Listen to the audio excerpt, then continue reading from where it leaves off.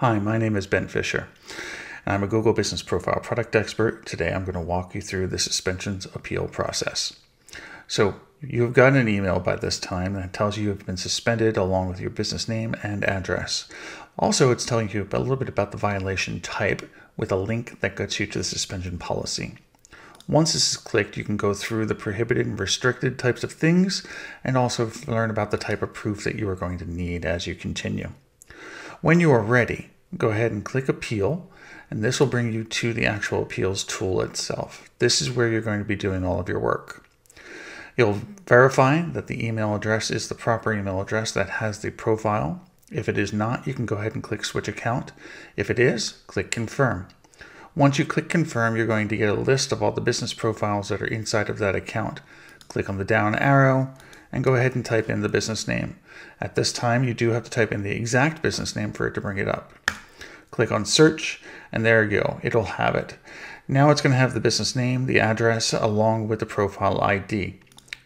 Then you will go ahead, click Continue. And at this screen right now, it's going to tell you when you were actually rejected or suspended.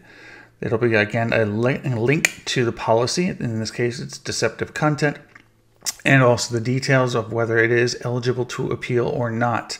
Later on, you will get statuses here, and I'll show you that later.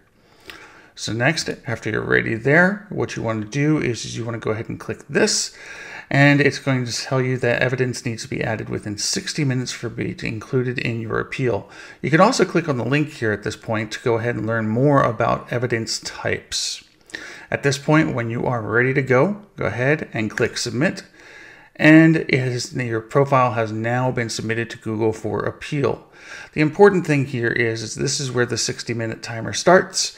So go ahead, and now you want to click on this link here to add evidence. So this form gives you the ability to add your evidence to the appeal which you have just submitted. You're still in the 60-minute window. The nice thing about this form is that it's automatically going to fill in the account name, the business address, in this case the service area business, and also the profile ID. So you don't have to go looking around for any of this information. The other thing that's on here is the acceptable proof, basically that you can submit along with your appeal. You have two ways to add proof, and you can choose zip files up to 20 megs. So individual files or zip files will do.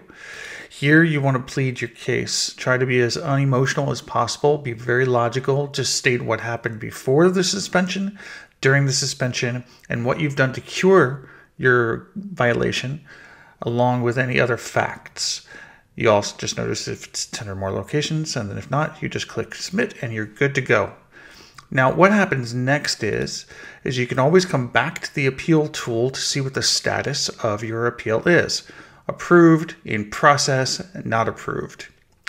Then what it looks like when you're not approved, you'll also get an email that can basically tell you, have you been approved or have you not been approved? Anyway, hope this helps. Good luck. Have a great day.